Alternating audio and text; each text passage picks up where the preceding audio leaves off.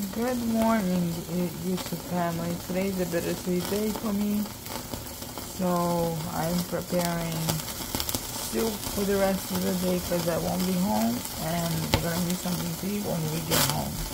So what I'm doing here is I am fire burning veal bone and tomatoes. My husband is trying to move the tomatoes. Thank you, burn yourself. And it's gonna give the soup a very, very sweet flavor, smoky flavor, and a deep flavor.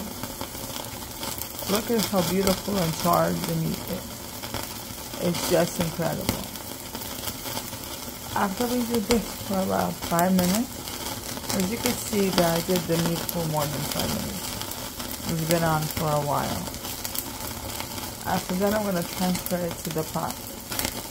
The tomatoes will get peeled and go along with the meat into the pot. We're going to also add onion.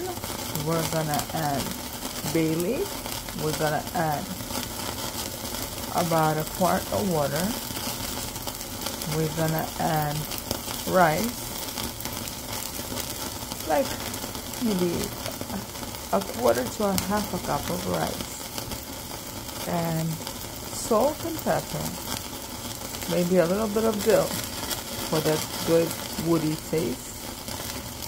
And cover it up with a little bit of butter, maybe a teaspoon of butter, and let it go. I just wanted to concentrate the process that I'm doing now because it gives the soup a completely different flavor. It gives the soup the flavor that we've been cooking it on wood outside in the fire. I will show you the end product. Hope you all like it.